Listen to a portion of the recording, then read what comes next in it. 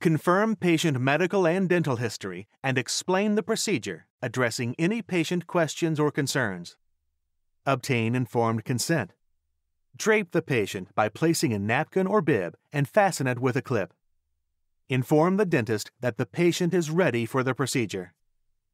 While you wait for the dentist, wash your hands and put on your PPE. Always open sterile packs in front of the patient when possible. Make the final adjustments to the dental chair. There should be approximately 12 to 14 inches between the patient's face and the dentist's face. Provide the patient with protective eyewear.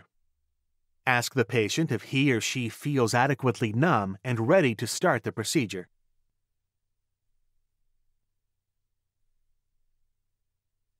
Gently retract the patient's cheek and/or tongue away from the treatment area while suctioning to provide a clear line of vision and ample space for the dentist to work as the tooth is prepared.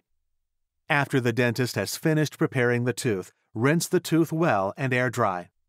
Maintain a dry field by placing cotton rolls, gauze, or dry angles at the site to prevent the buildup of any moisture. If a matrix is required to isolate the tooth for treatment, hand the dentist the requested matrix system. If a base or liner material is needed, mix the material as per manufacturer's instructions and assist the dentist with placement. Continue to rinse, suction, and air dry as needed throughout the procedure. Now that the tooth is ready to be filled, the amalgam must be mixed by the dental assistant. Using an amalgamator and an amalgam capsule per manufacturer's instructions, the dental assistant combines mercury and alloy particles to form the amalgam. Mix the amalgam to ensure the proper consistency of the material. Over-triturated amalgam will have a wet, shiny consistency and will be difficult to remove from the amalgamator. Under-triturated amalgam will be weak, rough, grainy, and unstable. Once the amalgam has been mixed to the appropriate consistency, the dental assistant should load the amalgam into the amalgam carrier.